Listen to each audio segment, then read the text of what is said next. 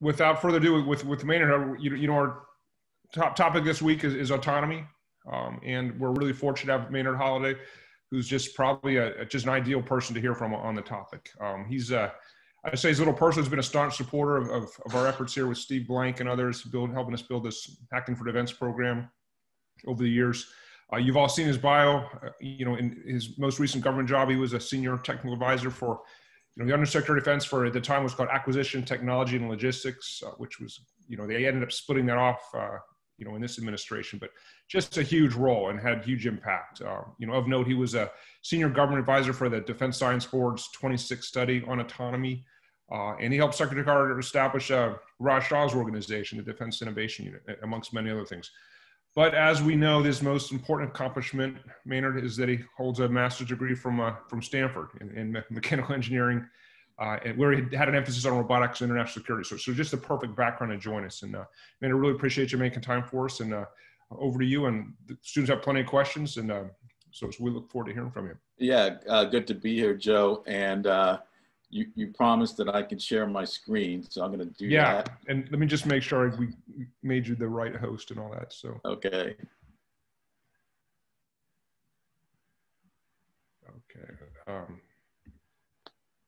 Let's see. Okay, you should be good now.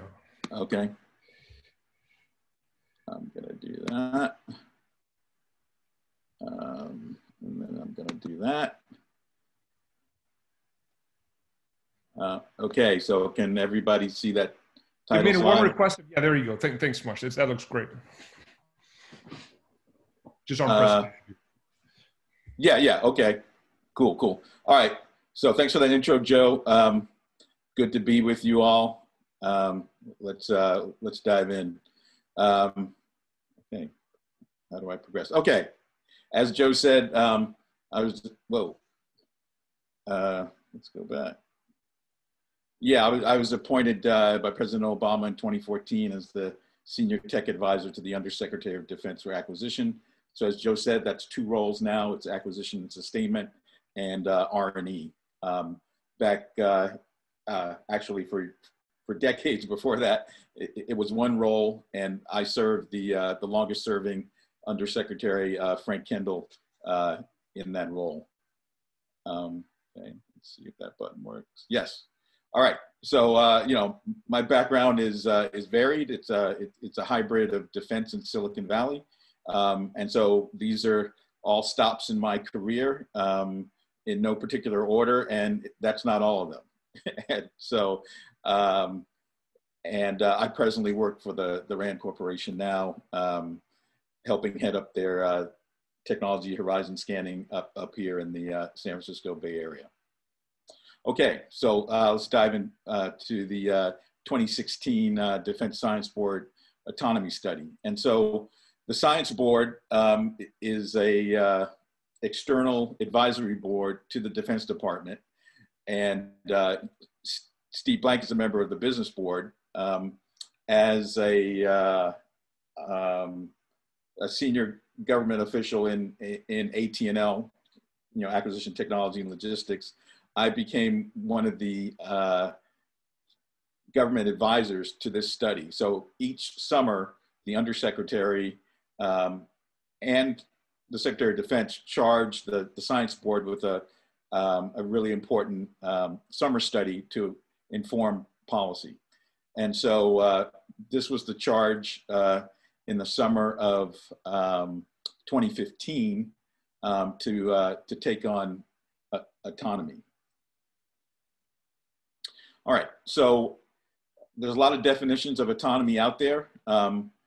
And what the Defense Science Board settled on that was most germane to defense applications was autonomy at rest and autonomy in motion. And so, that's depicted, in these, kind of bubbles here where you have artificial intelligence overlapping with intelligent systems and robotics. And autonomy at rest is cyber, where you have to react at machine speed to incursions and cyber attacks. And then autonomy in motion is kinetic, where you have to deal with, incoming, missiles and other, kinetic effects that you have to deal with in the physical world. And so our different definitions of those three elements are as follows. AI, theory and development of systems that are able to perform, normally, tasks that normally require human intelligence, and that's visual perception and speech recognition, decision making. Robotics is the, kinetic element here.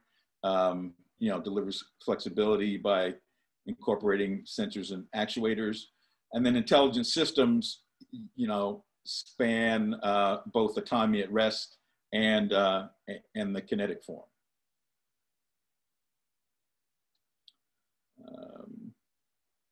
The key harder. All right. So why does DoD need autonomy? So this is a ConOps of a battle space, that you can, those operators out there and other people in the defense domain can imagine. You can think of this as the Taiwan Straits. You can think of this as, near the Korean Peninsula, where you have, the joint force here, carrier battle group, you see AWACS, aircraft depicted there. You have satellite comms, and you see, to the right here, aggressor forces on the right that present dynamic threats, and how you can address these with autonomy is you can increase the speed and accuracy of your decisions. And I'm sure your classes, discuss the OODA loop. And so what you want to get inside your adversary's OODA loop to have effect and have advantage. And so you're both working in a autonomy at rest domain, as well as an autonomy, in motion domain. And so autonomy is going to be able to enable new tactics, and both, in the physical and cyber domains. So you can see again, in the orange bubbles there, what your adversary could be throwing at you, cyber threats, dynamic threats, denied GPS and comms, that we already see, in the battle space today. Okay, so autonomy delivers operational value across a diverse array of DoD missions. And so what this picture depicts is what the kind of domain or operator action is required. And you have on the left low, so you don't need autonomy when required decision speed is low. But as the decision speed required to respond goes up, the value of autonomy goes up. And then in the right column there, you see examples of where autonomy provides value. So and so some of these are very obvious and are being used. Autonomy is being used today. So an obvious example is obviously, as I said earlier, cyber operations, where you have to react at machine speed. The second row there, heterogeneity and volume of data. When you have imagery, intelligence, data analysis. So we're overwhelmed by imagery from NGO, NRO, and all the satellite constellations in orbit, giving us battle space information.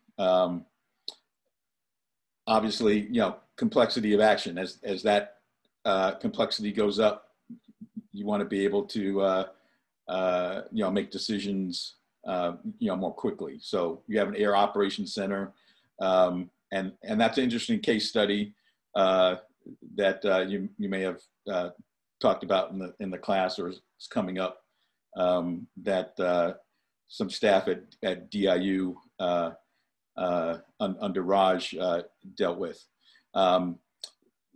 Danger of mission, in contested operations, and CBRN attack cleanup, chemical, biological, radiological, nuclear attack cleanup.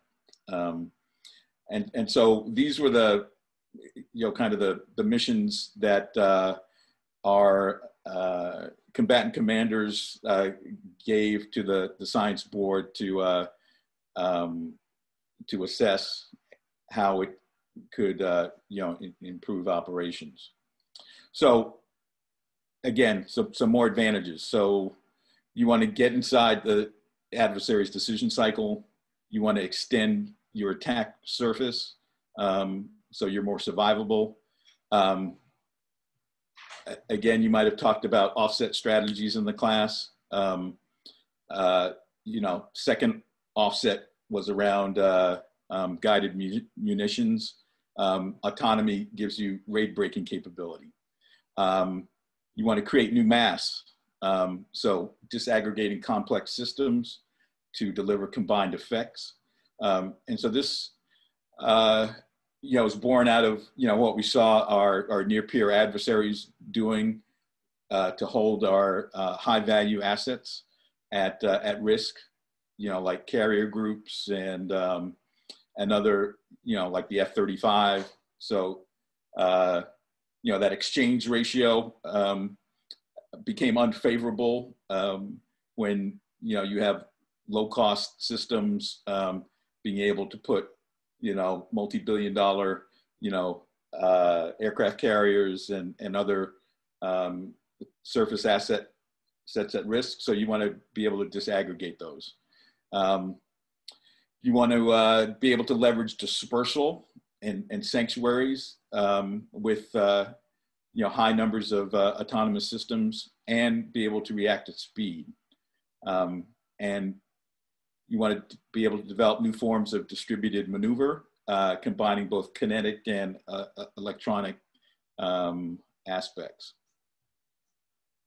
So our approach, back in 2015, and it says 2016 because that's when the study was published, but we started this in 2015. So we surveyed the global technology industrial base that included, top tech firms out here in the Valley, the top DoD laboratories, as well as, leading university research groups, to assess, both the near and long-term capabilities that the department should be investing in. So I led that part of the study, so because I came from here, I led the team back out here to survey, who was doing what, where. All right, so this is a bit of an eye chart, but this is from Bloomberg Beta, and a really talented young woman named Siobhan Zillis, who actually works for Elon Musk now. But I would point you to, and so this is about a 4 or 5 year old chart. So this, I don't know if she's updated it or Bloomberg Beta has updated it, but what I'd like to point out is, if you look in the middle of the page in the blue rectangle, you'll see ground navigation and aerial, and so that landscape has changed. So Amazon has acquired Zoox. Google is now, their autonomous play is Waymo, and Mobileye has been acquired by Intel. And then moving over to the aerial box, DIU just did some great work establishing a U.S. Vetted and sourced UAV or small UAV market for government to acquire trusted UAV platforms, because DJI, as shown there, is kind of the world leader, but is from China, and so you have obvious proliferation concerns there. So anyway, that market has changed, and Skydio is now a trusted vendor for the U.S. government. And so anyway, so this is machine intelligence 3.0. Like I said, this is 3 or 4 years old. This has changed markedly since then, but these are the kind of the verticals within machine intelligence that I would point you to. Okay, so scenarios that we studied: the covert deployment of networks of smart mines and unmanned underwater vehicles to blockade and deny the sea surface, and be able to differentiate between friend and foe. Autonomous systems to control rapid fire exchange of cyber weapons. So this is kind of the autonomy at rest piece, and was exemplified by the DARPA Cyber Grand Challenge, where a team from CMU was able to identify an attack and patch the attack surface in real time, very successfully. And the CMU team formed a company behind this, and is doing great work for our IC community and other DoD customers. So continuing on, autonomous swarms.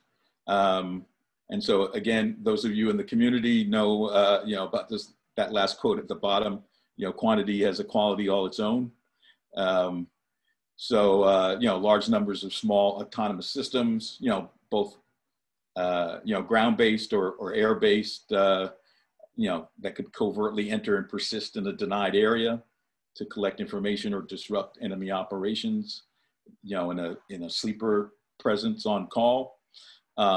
Offensive UAV swarms, large numbers of low-cost autonomous unmanned aircraft, capable of adaptively jamming and disrupting precision navigation and timing capabilities. And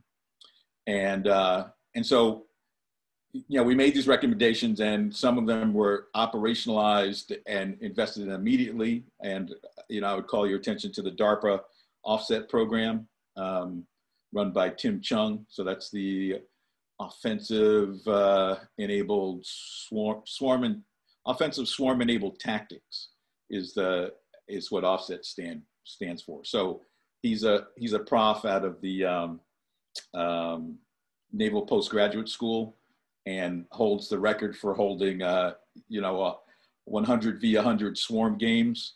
And he took his expertise to DARPA to run a swarm challenge. So anyway, so these things are happening, right now, within the research ecosystem. And then autonomy at rest, autonomous high performance computing. And I described, earlier that, DARPA invested in the DARPA Cyber Grand Challenge to seed, funding of systems being able to search big data for indicators of WMD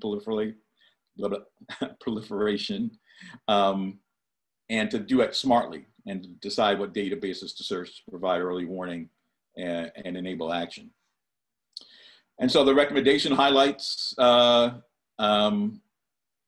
modernized software acquisition practices. And so, Eric Schmidt's Defense Innovation Board tackled this, and brought modern Silicon Valley DevOps software development practices to the DoD, and so you see that in the form of Kessel Run and other innovation organizations throughout the DoD. We recommended creating new test evaluation and modeling, simulation paradigms, and then importantly, and Raj could speak to this, developing an autonomy literate workforce. And so when DIU tackled that Air Operations Center problem, Colonel Oti, had to go out to the Air Force and look for airmen, who had software backgrounds, but there is no, at least back then, there was no software, category, within the Air Force. So he had to get guys who, were doing this as a hobby to come, under the tent to help him, rewrite this code, for air operations. Counter adversary autonomy, again, being able to, on the offensive side, deal with, potential incursions by, our near peer adversaries, who are looking to, disrupt our high value assets. And then, establish an annual swarm games, which was an idea that I promoted. And so that's similar to, the DARPA challenges that you see that have advanced, technology over the years, where you've seen advances in, autonomous vehicles and, cyber and others, so when you concede, competitions, you can, leapfrog and advance in a, almost in a step type function capabilities. And so I'll just say lastly, after we published this report, we briefed it to the combatant commanders in the building, and they all said, this is great,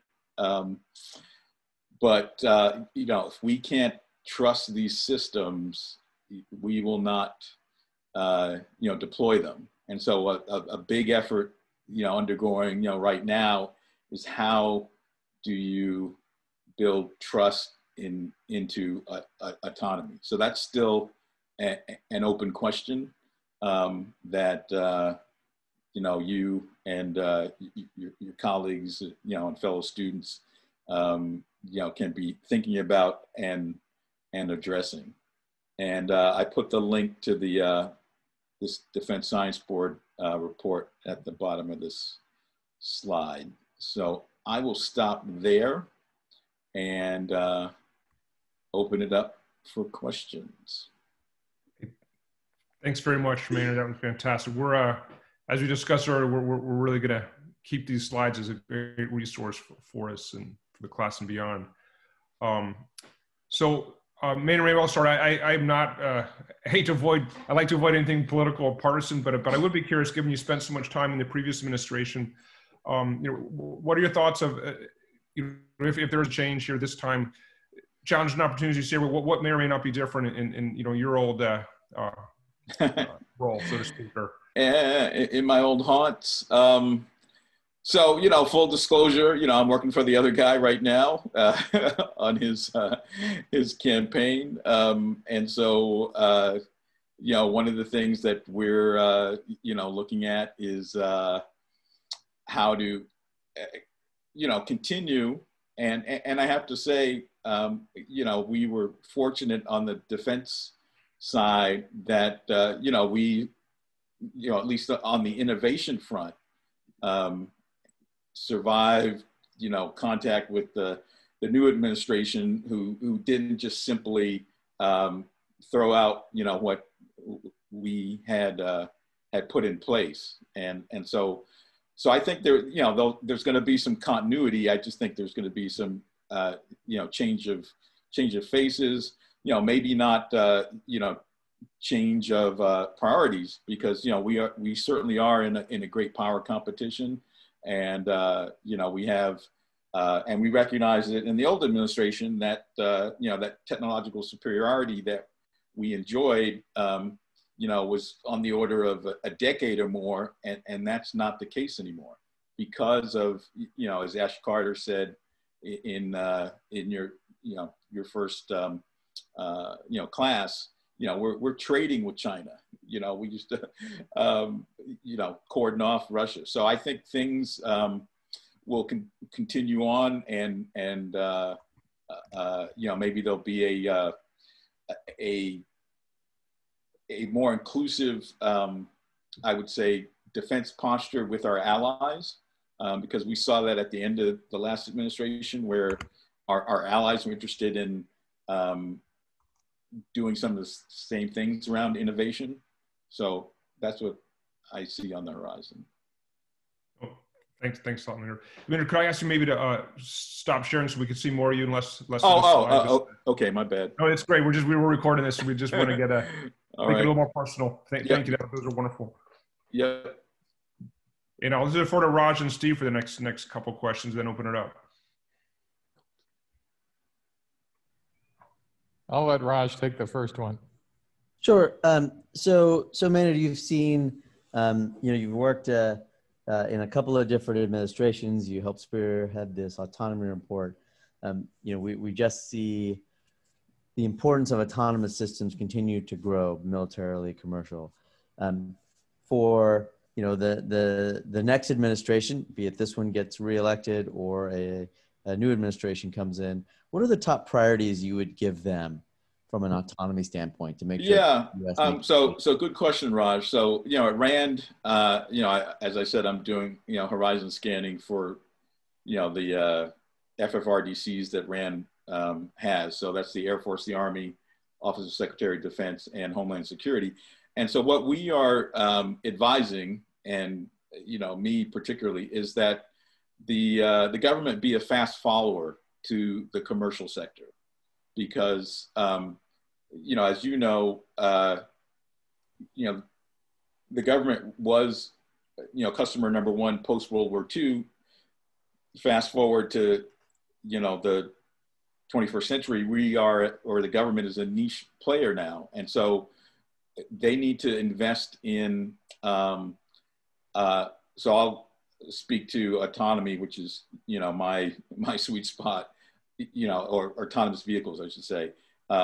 So the government doesn't need to invest in what's already a solved problem, which is navigation on marked roadways.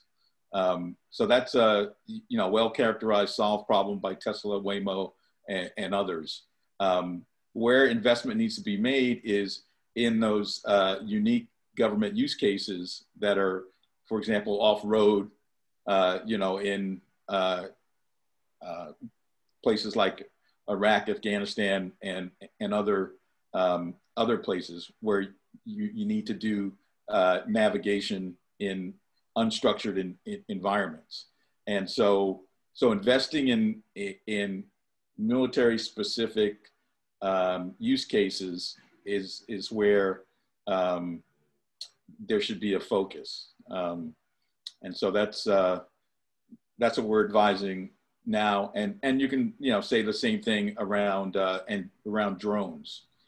So drones are very good right now, or, they can do some object tracking and recognition for, I remember when Skydio first came out, like tracking guys on mountain bikes and skiing down hills. What's the military analog that you need to problem solve to get the drone to perform, those types of missions. So, welcome. Yeah, good to hear you, Steve. Good to see you too. And I almost didn't recognize you. Usually when guys retire, that's when they grow the beard and mustache. Right. So well, look, I have a very funny question, and you could pass on this one. Okay. It's usually after guys left, the new guys come in and do all this hindsight, and they shoulda, they woulda, etc. But seriously, now that you're out looking in, Are there things you wish that the department had figured out or your group had figured out earlier, not because we were dumb, but just we didn't see it and we didn't see it coming? Or, I mean, what's your hindsight view of your tenure, not other people's? Yeah, sure. Well, yeah, so... and you can pass. No, I'm not going to pass. So since I'm out, I can be a little more candid. You know, so when, you know, we were standing up DIU, you know, one of the things that, you know, and I lost this argument was that,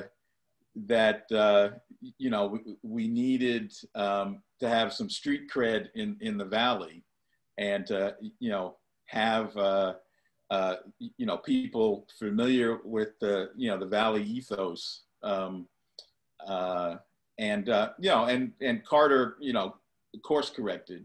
And so that was one thing. You know, the second thing that comes to mind is the fact that, you know, the success metrics in the building are, you know, everybody's afraid of failure. And, you know, and Steve, you know this. And so there was this, you know, we can't fail or, you know, we're going to lose, you know, funding for next year or, you know, be moved out of our positions. And so, you know, that fail fast and break things, you know, ethos was missing. And, you know, I think, you know, the proliferation of all of these, yeah, I call, you know, the innovation ecosystem, you know, AFWorks, Kessel Run, you know, and others, you know, the Naval X, I think now, you know, has, you know, kind of blunted that. And, you know, people are more, you know, they're less risk averse now. Yep. And so I think, you know, that's all good. And I think, yeah, just the, you know, the fact that these, you know, these innovation centers, you know, are still surviving. And one of the things, you know, we didn't get, and DIU still needs to, well, I don't know if it's DIU, but it's, you know, the building needs to react to, you know, these companies need to be able to get facility clearances so that they can work on the hardest problems. You know, the hardest problems, as you know, are a lot of times classified. And so, you know, when you're not able to deal with, you know, those data sets or, you know, whatever they need to do to solve a, you know, show, you know, performance around a problem, you know, that's a lost opportunity. Great. Well, thank you. A great answer for a tough question. So, Raj or Joe, you want to take questions on the student? Janani's got a good one, and she's her first hand up. Janani, are you still up for yours? Yeah, thank you so much for taking the time to speak with us, and I really enjoyed your slides, so thank you for those. My question had to do with, what do you think is the ideal balance between autonomous systems and human decision-making and tasks that are currently operated by humans? And how can the government ensure that it maintains a good balance between the two? Yeah, so great question. You know, we had to deal with the campaign to stop killer robots and had to address those concerns. And there, you know, so there's DOD order, I think it's 3009, that says, look, and, you know, I think it's still in place that, you know, the human has to be at the end of the kill chain. So, you know, there's no, you know, you may see in movies, you know, drones doing things, or, you know, the Black Mirror episode with the, you know, flies, or, you know, the drones going after people based on facial recognition. So, so that's not happening, you know, so there is no drone out there taking shots, you know, based on autonomy. So, so that's still, you know, the practice. And so the balance is, and we pointed this out in our autonomy report, that, you know, the US doesn't, you know, ever want to be in a fair fight, right? You know, we don't want to put our you know, airmen, sailors, you know, Marines in a, you know, harm's way. And so we want to be able to react at the very least defensively at machine speed. And so, you know, if somebody's firing at us, you know, we want to be able to react and not have to, you know, go to a human operator to recognize and get, you know, clearance. You know, you want to be able to react and protect yourself. And so, you know, at the very least, you know, defensively, we want to be able to react, you know, at machine speed. So we want to employ autonomy there. And so, yeah, and so the balance is still maintained that, you know, there's a human at the end of the kill chain for any, you know, autonomous system now. Great. Well, our Hacking for Defense veteran and military veteran, Holden, has a question. Over to you, Holden. Hey, sir, thanks for being here. As you may recall, you were very helpful for our team for Hacking for Defense. So thank you for that help, and thank you for being here. So yeah, my question revolves around, you talked about how you were told that the autonomous systems would not be deployed before they're trusted. And obviously, you know, trust can be defined various ways, but I'm curious as to how you guys set about trying to quantify and measure trustworthiness such that you would know if it passed the test. Yeah, so great question. And so the feedback we got from commanders and you know, people you know, out in the battle space was they wanted to be able to say that, you know, commander's intent was carried out. And so what we had to draw out from them was, well, what would it take for you to say that the commander's intent was, you know, carried out? And so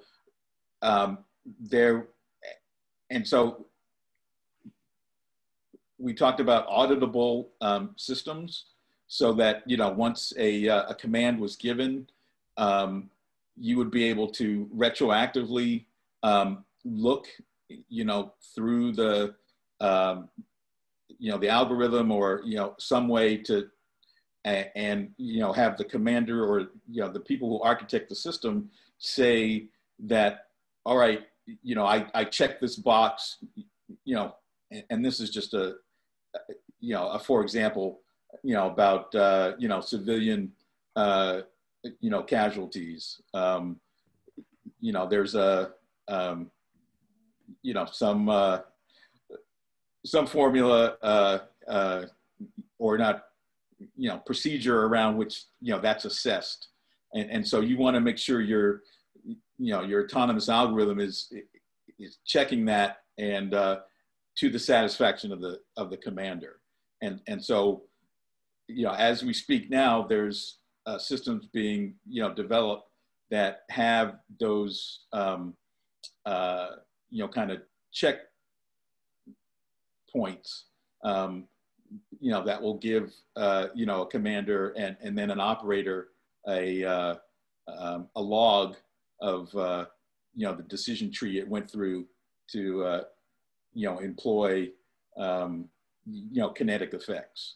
But again, at the end of those kinetic effects, if they're lethal, you know, the human has to, you know, ultimately pull that trigger. Thank you. I really appreciate that answer, sir. Mm-hmm. Thanks, Maynard.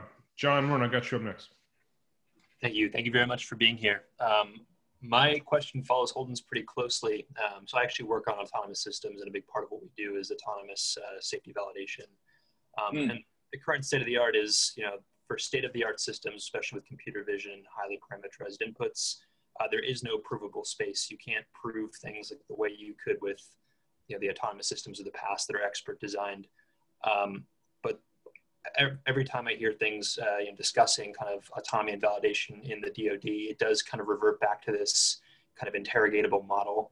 My question is what happens when there's a tension between enabling something with an to perform at the state of the art, you know, with one of these highly parameterized neural network data-driven models, versus requiring that kind of interrogatable decision tree type of behavior? Is that tension present today, and how is it resolved, and how is that kind of thought process evolving? Yeah, you know, I'm not in the know anymore. It may be, in the near future, but I think that's a great question. And I don't know, if, it's been satisfactorily, resolved, but I think, the work, you're doing to, essentially highlight, what those issues are is important. You will certainly be asked those questions if these systems get to be employed in any kind of demo. Gotcha. Thank you. All right. Let's see, Myrna, have you teed up? Sure. Thank you for being here. My question revolves around acting at machine speed and making decisions in those kind of high speed scenarios that you sketched out. A lot of that, take missile defense, for instance, kind of depends on everything talking to each other, from the radar picking up an incoming missile to whatever you use to shoot it down. Right. Right now we have a lot of things that are not talking to each other, and a lot of things that are going to be built in the next 10 to 15 years that are also stovepipe. So I'm just wondering how that discussion is unfolding in parallel with things like autonomy and AI. Yeah, so another good question. So, since, my time in the building, they've stood up the JAKE, right? The Joint Artificial Intelligence Center, which is to provide cross-cutting capability, to all the services. And so they are, actively, talking about and looking at a common data platform and encrypted communication so that systems can talk with one another as they're in the in the battle space. So they have taken some proactive steps with the JAKE. Their mission is to provide AI kind of a la carte. I talked about the DARPA offset program. So that's one of the things that that program is doing. So if you're a brigade commander, in an urban environment, you'll be able to, the hope is take a high level command saying, search this building, with the swarm, and use this already vetted and debugged algorithm and systems to go do that mission. And if you're SOCOM and you need to surveil a location, you can take some adjustment, that set of capability and employ it with your drones. So that's the idea around it. So the JAKE is actively working the problem. Great. Lee, I have you next. Hi, thank you so much for speaking with us. I'm wondering, thinking of this from a global perspective, if you had any opinions on how to monitor autonomous weapons globally, how much of this IP we should keep to ourselves versus share with our allies, or perhaps if there's any country that's really excelling in this area that we can aim to emulate. Yeah, so a good question. We just finished a study at RAND on the Chinese investment in AI and where we are at relative to them. And so the conclusion we came to is that the US DOD needs to own the final, kind of implementation of the capability for, military missions. So we can't cede that to the commercial marketplace. And so we're in this global competition now where China has access to the same capabilities that we have, because AI is global now. And so we're not going to be able to keep our arms around it and say you're never going to get an autonomous system that can face track or anything like that. but what we can do is put behind, the DoD firewall, their unique application for, that military mission. And so an example of that is what's happening in robotics with ROS. And so if you saw on my second slide, I used to work for Willow Garage, which, was kind of the Google of robotics. And, the output of Willow, was, the robot operating system, which is a, common operating system now used worldwide.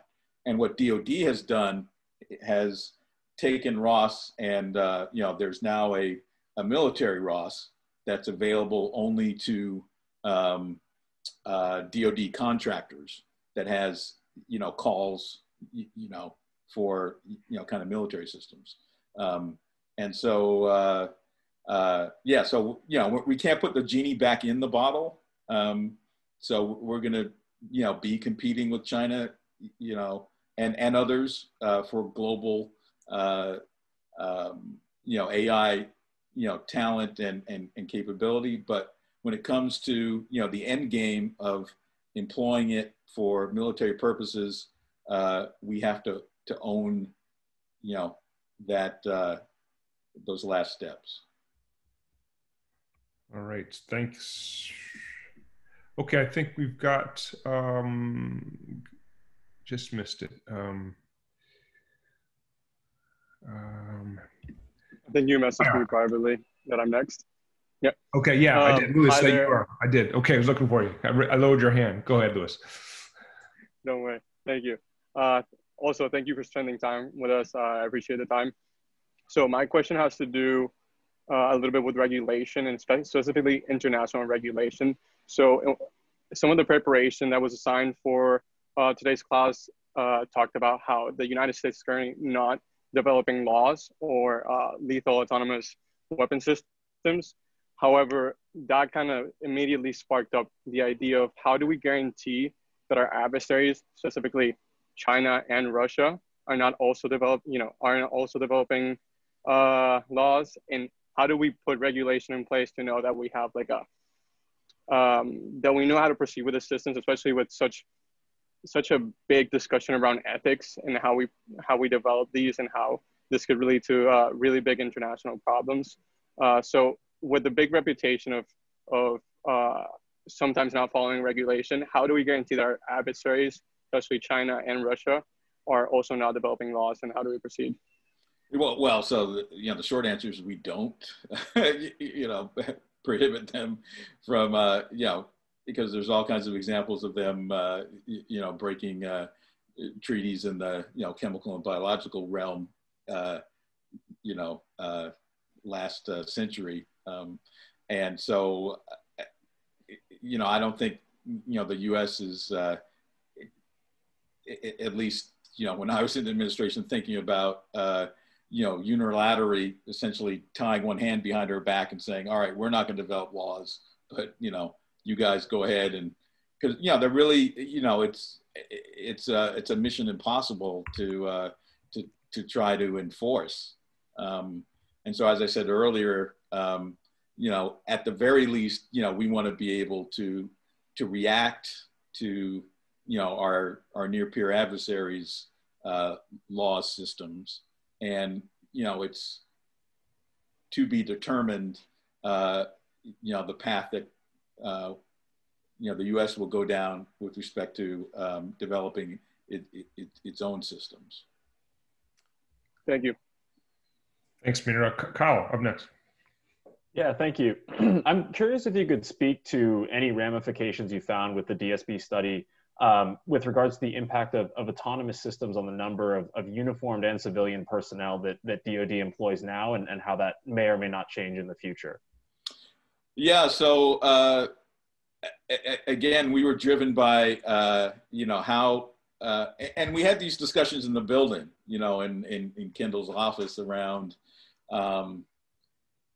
and, those of you who are serving, who have served, each service, is either like the Air Force is pilot centric, the Army is soldier centric, and the Navy is sailor centric. And my boss, West Point grad, and would ask the Army every time, well, not every time they came in, but a lot of times, like, why are we still putting troops in, having soldiers do first contact, in a battle space to draw fire so you can uncover enemy positions? Why, haven't we thought outside the box and, used autonomy, or, think about using autonomy? And so, in our report, we go into some detail around how you can, employ, these capabilities to, keep, soldiers, out of harm's way, in these, kinetic environments, where, you're facing maybe an unseen enemy. And so, we didn't do a look at, manpower effects. But, you can imagine, so Randa's done some studies around autonomous trucks and those who have served in, Iraq and Afghanistan with the IED issue. That was a big issue, during my time in the building, around getting drivers, because that was, the main, casualty cause was, these IEDs of convoys servicing forward operating bases, and, just taking, routine, water and fuel and getting hit by IEDs. And so, we looked at, what it would, how that would affect the job categories in the Army if we made those trucks autonomous. And so I would refer you to some RAND reports around that. But as in the commercial truck, and that's another conversation around the displacement of commercial truck drivers as autonomy begins to encroach on long haul trucking. But I'll stop there. Thanks, Maynard. Amanda, up next. Hi, thank you so much for joining. I wanted to kind of, touch on, again, when you were talking about basically a lack of trust being part of the reason that the systems aren't being deployed. And another one of the recommendations you mentioned was to create new tests, evaluation, and modeling. And yep. I think that parallels something that we've talked about in the class in terms of just having a general aversion to failure and like not wanting to spend money on those. So I was wondering, like, I guess it's kind of two parts. Like, how do you see kind of decreasing barriers to those, like trying to test and experiment at something that's really necessary in order to get a feel for these technologies? And then also, like, what happens with these recommendations? So you all have drafted this report and it sounds like you were met with, we're not going to deploy it if we don't trust it, but is there anything that will come of in the future?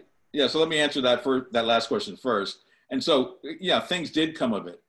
So they did invest in programs to, pilot capabilities. So, they stood up that DARPA program I told you about, Offset. And, there was a program called Explainable AI, XAI.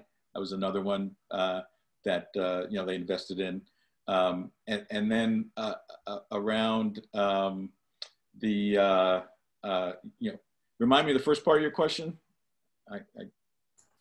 Just about decreasing barriers to. Oh, yes. Yeah. So having high fidelity simulation environments is really important in building trust. And so, with the, decreasing cost of compute and increasing, capability in, simulation, your confidence in being able to simulate, kinetic effects, goes up. And so, there's going to be a point when, simulation is going to be able to give you, much higher and higher confidence levels. And so that's, what you'll see, happen as a stepping stone to higher confidence in deployment of systems as, the fidelity in simulation increases. Okay, and Maddie, we're getting towards the end of our time, but we're gonna work you in for sure. There. Thank you again for speaking with us. It's been a pleasure hearing about your experience. So I was specifically kind of going back to those recommendations that you posed at the end of the slides. You talked about creating autonomy literate workforce. Yes. So I was wondering if you think the general culture in the OD has kind of acknowledged the importance of autonomous systems, and if so, like why is there this gap? Like, is it because of resources, leadership, willingness, because I guess more generally, a lot of the speakers that we've heard so far are echoing the same sentiments that we need change, we need to understand these disruptive technologies. So I'm not sure if the speaker sentiments are a minority in the DoD, or I'm just frustrated because I don't know why things aren't happening. So, yeah. So good question, and so there's a lot of dimensions to this, and Secretary Ash Carter tried to address some of this with the Defense Digital Service that he preached, and I think all could agree that you need to make the barriers between private sector and government service more permeable, so that people can go back and forth and not feel that they're losing both knowledge because the government is behind, and the government is behind for a lot of good reasons, with respect to cybersecurity and other things, and so when our systems fail, they're not what we call high stakes, but in a defense setting, the autonomy is high stakes, and so you want to make sure it's going to work repeatably and sustainably, and so it's so there's this again gap in technology that's being used in the public sector, that's able to rush ahead and fail, and then compensation is an issue, and so like I said, Ash Carter tried to address that by making the system more permeable, so that you could go back and forth between government service and the private sector. And and I'll end with this last example. The Air Force has a fellows program now that some of my former colleagues in the Pentagon are availing themselves of, and that's being embedded in venture firms out here in the Valley, so that they get that macro about evaluating technology, and looking at risk and evaluating founding teams and people's capabilities, to deliver. So it's a recognized problem, and they are actively trying to deal with it. Well, Maynard, you mentioned Defense Digital Service, and we had Chris Lynch here. Oh, you did? Yeah. He's a buddy. It's a force of nature, but I tell you that the two-word takeaway of a great presentation for him was show up, and show up with your A game and help the home team. So just want to thank you for showing up for all of us in your previous jobs, and also encourage you to consider any future invitations you may have to show up and help us out. So, but thanks for spending time with us, and we'll hope you join future classes. And over to you for any final words. So a pleasure to be with you all. This is a sweet spot for me, and I appreciated my time at Stanford that led to lots of good things and good friends. And the ultimate antidote is I met my wife there, and I got married in Mem Chu. So anyway, so thanks everybody. So I'll sign off. Joe knows how to contact me, and you can check out my website to see what else I've been doing.